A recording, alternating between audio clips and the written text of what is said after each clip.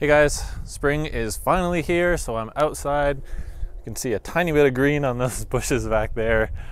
It's coming, finally. Today I wanted to do a simple painting from, sorry I just bumped the mic, from Mongolia. I had the privilege of going there last summer. I think it was, last summer. And so I thought I'd walk you through this process. Simple little gear, some horses in the back, and without further ado, we will jump right into it. Alright, so I already have this sketched up. I have a gear, and then we're going to do some horses. They're just going to be tiny little shapes basically in the background. Simple sky, simple mountains, and I have moved a few things around that weren't that way in the reference. Just changed a few things depending on how I wanted them to be. So we will start with the sky.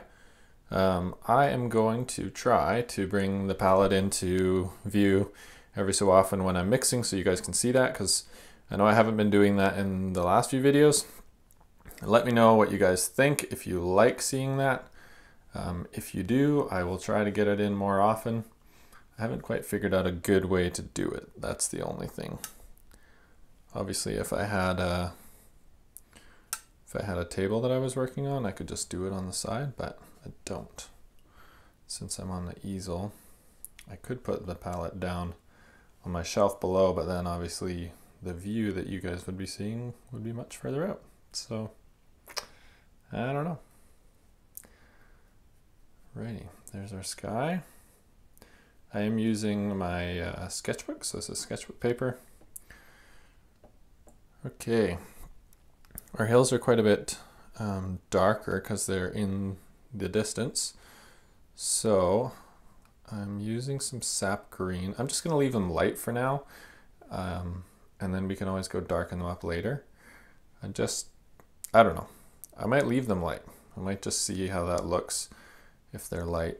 What I will do though is vary the color a little bit. Maybe put some brown in there.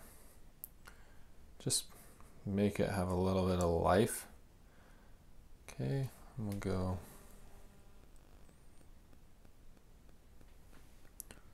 along this way. Chimney is dark, so I'll just go right over it because we'll just cover it up later.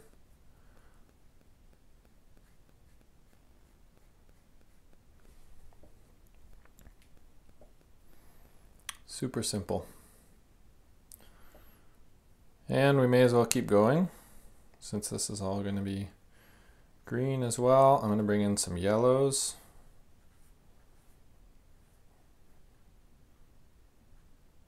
I'll go around these little horses. I probably could just paint over them, honestly, but I'm just going to avoid them for now.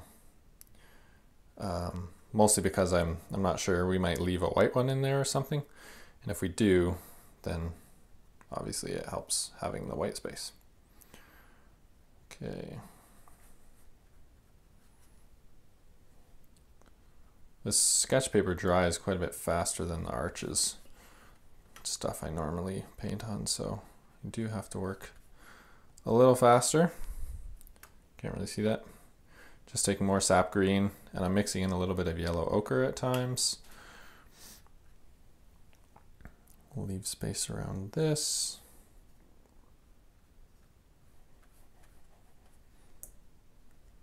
I'm going to put a yellow streak through here.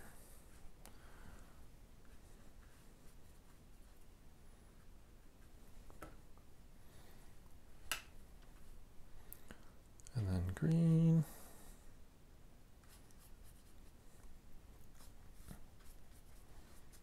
Sometimes I'll put the sketchbook up so I don't need to like paint down in that edge, because what will happen is the water will all run down there and then I'm left with kind of a gross puddle. But I didn't do that. There's no time to do it now, so we will carry on. I'm just darkening this up a little bit, so with some Payne's gray right here, and then some Sap Green, Payne's gray. Whoop. And we'll just go right across the bottom.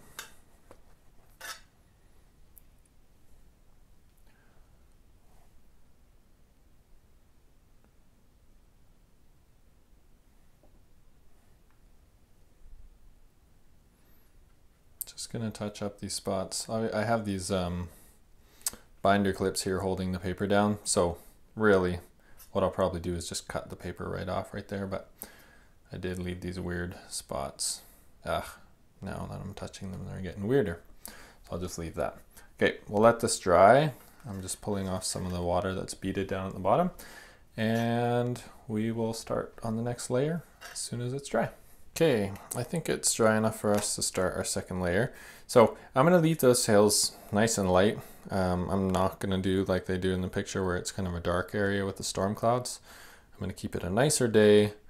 So all I'm gonna go over with my second layer, just doing Sap Green here, and tiny bit of, I'm just trying to vary it up. So I don't want to be using Sap Green all the way along. And I'm just gonna go over everywhere that is not the distant mountains. So we'll go through here. Probably be darkening up a fair bit. We'll do some of these kind of streaks. I don't really want hard edges, so I'll just do some lighter spots like that. Still leaving some white space for potentially, here, I'll turn it this way. Potentially for some, I think we'll do one white horse at least in there. Okay. Now, as we get closer to the front, I will be doing some harder edges. So in here, I'm just going to stop that off there. We'll just go like this. Leave some spaces. Doing some yellow ochre with some sap green. Like that. Just to add some texture here in the foreground. I'll make it a little more green on the right hand side. The picture kind of has it greener over here. There. And then it gets darker green again right underneath the gear. Over here.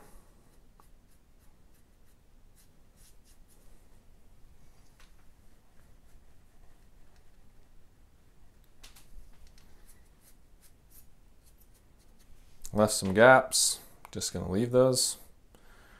And I will just maybe kind of close that off. Perfect. Okay, so the edges are almost dry enough that we can get in there. For the actual color of the gear, I had two ideas that I was kind of debating between, so I thought I'd let you guys in on that decision. So this is just my other sketchbook. So I had two ideas. One was kind of doing a yellow ochre mixed with a tiny bit of blue to gray it up. So that's the yellow ochre. And then the other is raw umber with ultramarine, which I had originally thought I would do for it. But on looking at this now, this is really pretty gray, and I like that a lot better. So that's what we're gonna go for. What I'll often do when I get to places like that is that's what I'll do. I'll just grab a piece of, I sometimes have some scrap paper or whatever, and just do a little swatch and make sure that I'm happy with the color before I go and stick it on. So I'm doing yellow ochre here, a little bit of blue in there. I don't want it to be too blue. I still want it to be kind of yellowy, but a tiny bit of blue to brown it up a bit. And we'll keep it light on top. Maybe a little more yellow on the top. I mean yellow ochre, sorry. And we'll go right to the top of the gear because we will be putting in black or dark shadowy holes later. And then on the side, it is darker. So I'm gonna actually put in a little bit of brown, a little bit of yellow ochre, and a touch of blue. A little more yellow. There you go. Okay, so it kind of darkens on its way down. The door is a different color, so we skip the door. We need to negative paint around this little jerry can, water jug. Leave that little red bag, and then the bicycle will go right up against right up behind the bicycle. And that, we'll go right over this stuff too because we're just going to add dark onto there later. Okay. Now we'll let that dry, and we'll probably end up doing another darker layer on the bottom part just to give it a bit more shadow because those two tones are pretty similar right now. I will, though, as we wait, go in and we're just going to do strong yellow ochre on the door. So this is pretty pure. Okay. It will bleed in a little bit to the other stuff if we touch. So straight out of the, well, out of the tube or out of the pan, not mixed at all. We're going right over the whole door. So the water jug is actually pretty much the same color. It's kind of a white as well. I just don't know if I want to keep it that way. This metal can over here is what I often use for that is a little bit of blue. So I have a little bit of leftover blue. Switching to a smaller brush. I'll use a little bit of blue because it ends up looking metallic a little bit if you just have a bit. So we'll go like that. It has a space in the middle. And then I'm going to use a little bit of Payne's gray. Do that on the one side. The jug, I might just take the same. No, I don't want to do the same color though. I'll do the bottom and leave because there is a bit of a highlight on the top, like that. And then what we will do is when we do the rest of this darker, we won't go over the jug, so the jug will stay light. All right, let's let this all dry and when we will revisit that spot. Okay, second layer on the shadowed part of the gear. So yellow ochre, oh my, sorry. Yellow ochre and a little blue, too much blue, more yellow ochre. This is going to be much more of a shadowy color, so it'll be a little bit more brown. And we're just doing the side. Putting in a tiny bit of brown.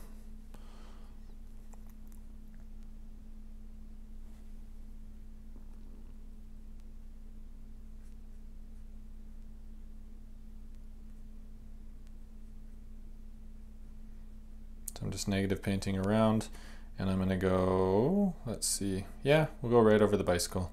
If we need to bring out any white, we will do that later with white paint.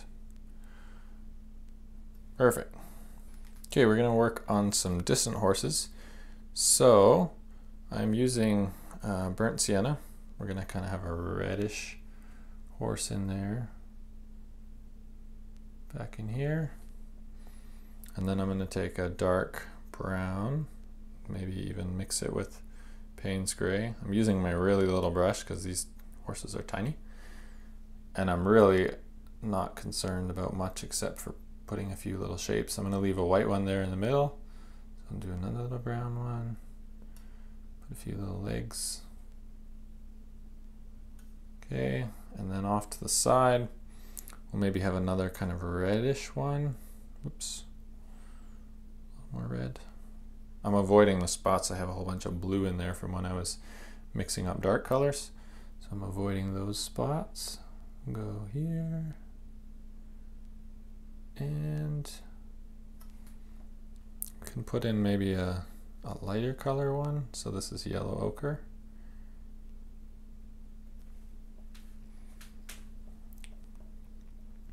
That white one isn't really standing out because I actually left too big of a white spot. So I'm maybe just gonna put in another half a horse here. Okay, wow, that did. I mean, you don't really need to make it look like a horse, but that definitely does not look like a horse.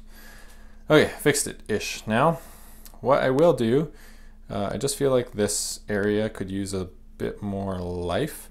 So I'm doing some green. I'm just going to do some green streaks across here. I'm trying to just touch. I don't know if I like that. Might just widen it up like that. And then definitely underneath the horses, I'm doing a bit of Payne's gray with this green, so basically a little dark green. And I'm gonna go underneath and just give us a bit of a shadow. Oops, probably shouldn't have done it in between the two horses. Two sets, I mean. What I can do actually while it's still kind of wet is lighten that up, spread it out. And then we have that just a bit underneath and a bit underneath. Do a few more streaks.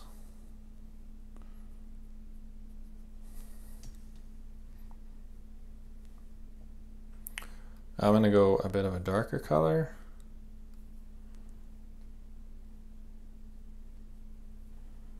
Okay, put a few of those in.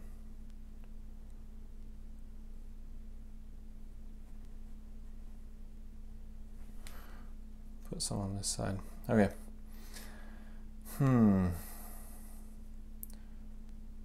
Yeah.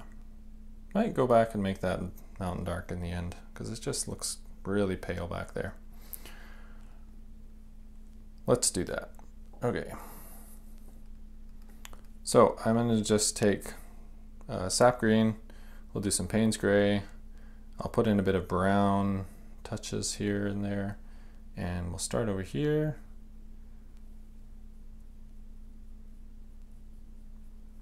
It's still going to be pretty light. It's definitely not going to be as dark as the picture, which I'm happy with. I just think it needs to be a little darker than it is right now. Because right now it's like this pale, sickly mountain in the back. Okay. Add in a bit more green. So I'm just trying to vary my colors, put in some browns here. Put in some Payne's Gray.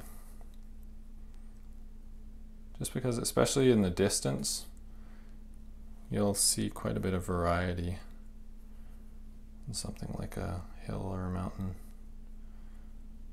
Gives us the illusion that, yeah, we're seeing it from afar and it's not like a coloring book, one shade or something. Put some more green in there. Payne's Gray.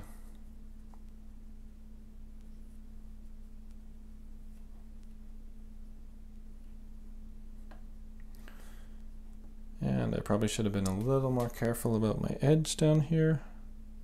So I'll just go back and straighten it out a bit.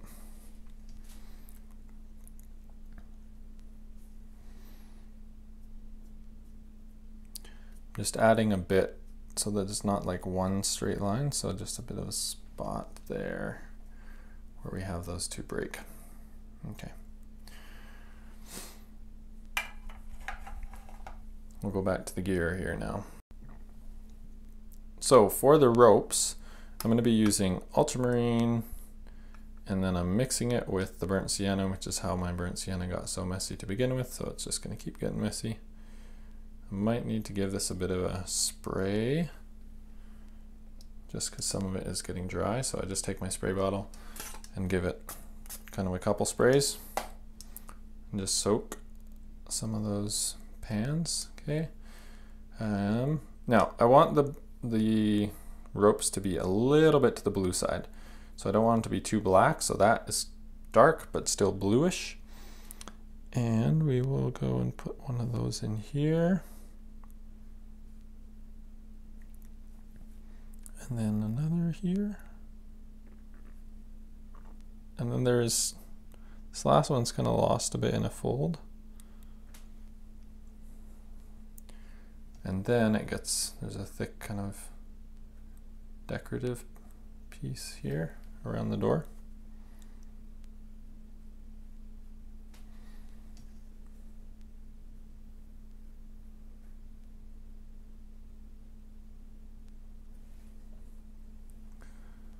I'm just going to mix up a little more of this because it's gotten a little too watery.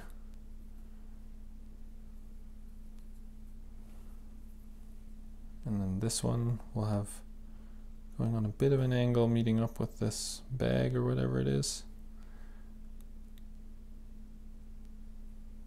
And then this one, perfect opportunity to have it go behind. And that bicycle, we need to make sure it doesn't get lost in there. There's a little pile of stuff in here. It's just going to be like that. Actually, we can have it come right over the pail, and then that will kind of bring out our pail nicely. Define that edge a bit more, just like that. Okay, bicycle. We may as well do that while we're here. So for that, we are going to go handle, handle.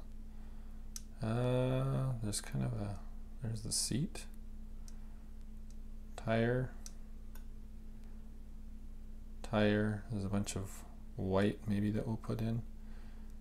There's a bit of here. Yeah, the rest of that is kind of white, so we'll leave that. This jug, we will just maybe put a bit of a touch. Whoops, that is too much. Bit of a handle there. Maybe we can bring out like kind of that design on the side. Okay, I'm going to take a yellow ochre and just mix that with what we already have. This is for the door decoration. And it'll pretty much end up being the same color as what we were doing earlier. Actually, maybe I don't like that. I'll do yellow ochre instead and burnt sienna.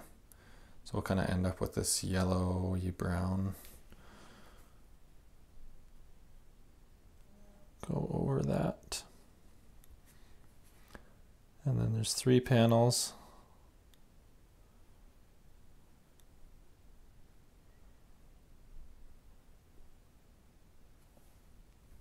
Just checking to see if I was picking up color from the mountains.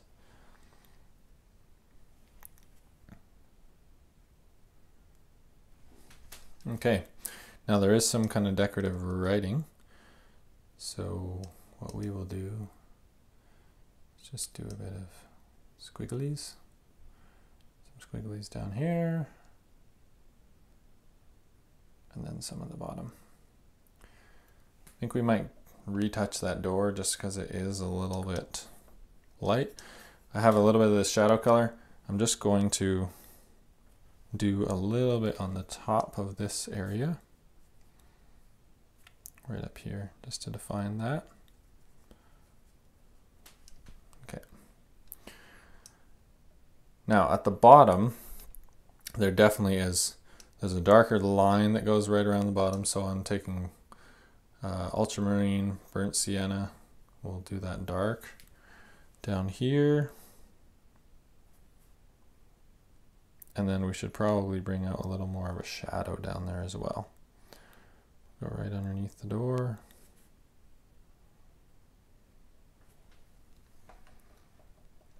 Oh, and I forgot this. There's this strap that goes right over the top. Right here.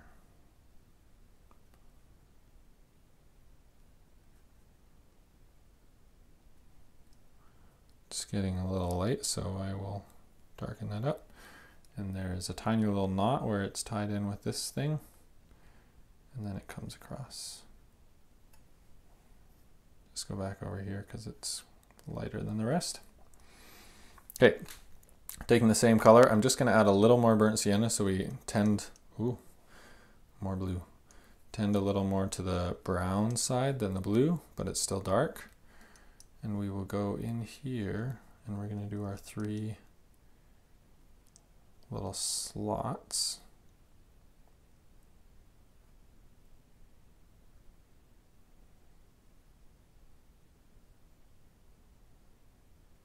Okay, and then I'm just going to take Payne's gray actually. I could just use the same thing, same color, and we'll just go like that for that smokestack.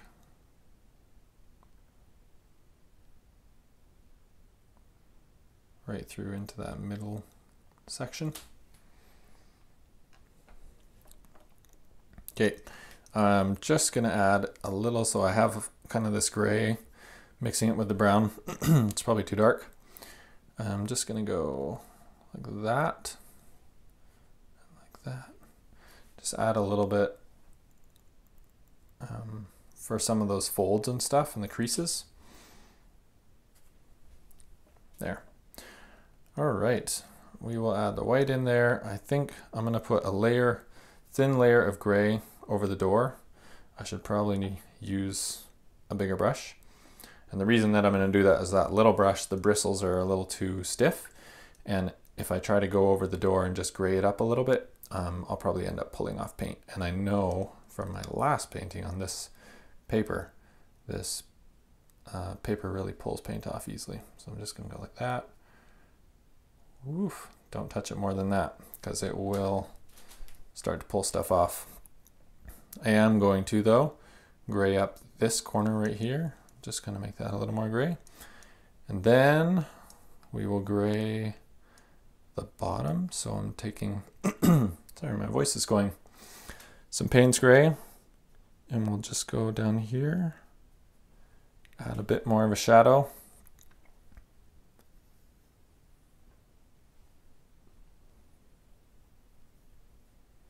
Can you tell that I haven't been teaching kids for a little while? Suddenly my voice goes when I'm talking for like, what is this, 10-15 minutes?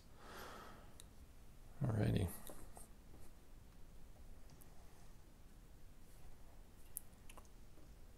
Okay, a few little things to add in there. I'm gonna let that dry.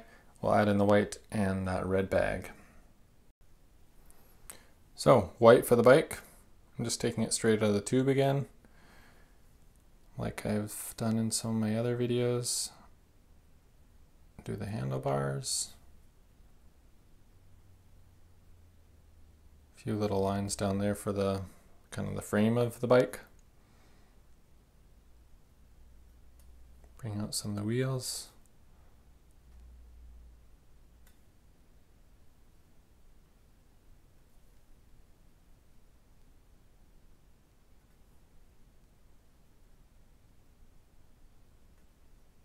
I'm just going to do the bottom of this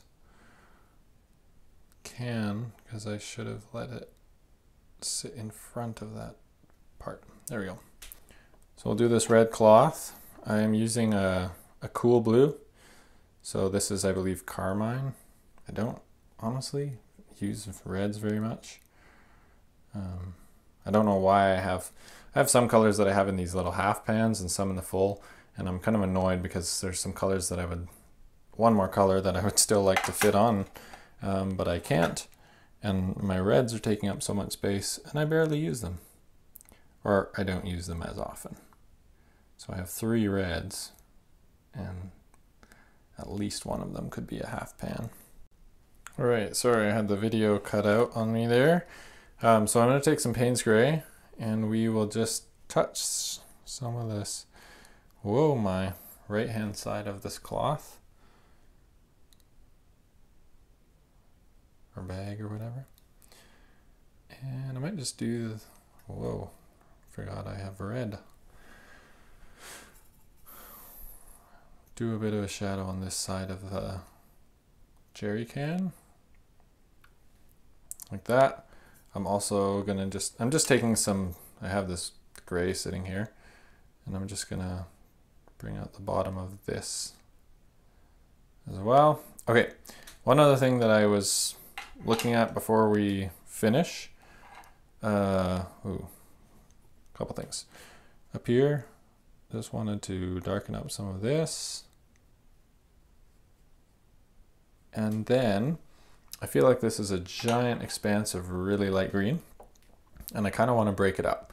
So I'm just going to take what I have here, which is kind of a grayish green mixture, put in a bit more green, a bit more Payne's gray. And I'm just going to go over, like I did here, right, and here, I'm just going to go over some spots. What I want to do is keep the space where the horses are clean. And I also like that green spot, or yellow spot. So I'm just going to try to bring in a bit more dark while still preserving the spot where the horses are.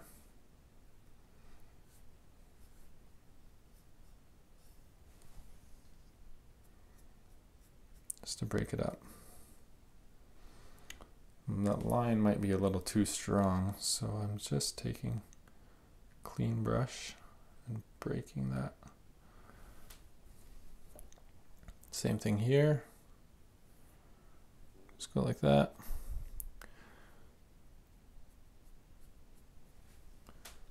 There we go. Just gonna add a couple birds and we will be done. So I'm just taking Payne's gray, blue, whatever, up here. Do a couple light ones. And then we'll do a darker one.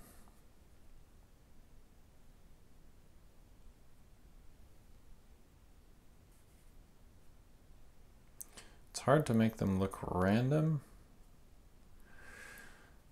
and not purposeful. One more thing.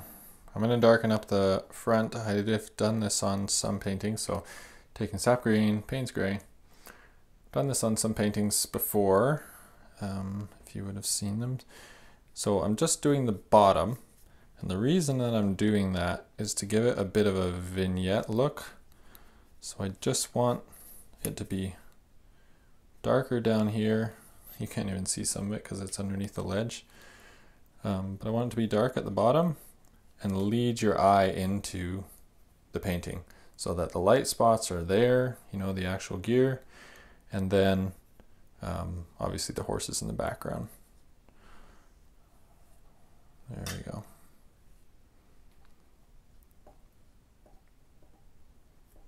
I just don't want that to be a crazy strong line, so I'm just going to go like that. And that should be great. We'll call this done.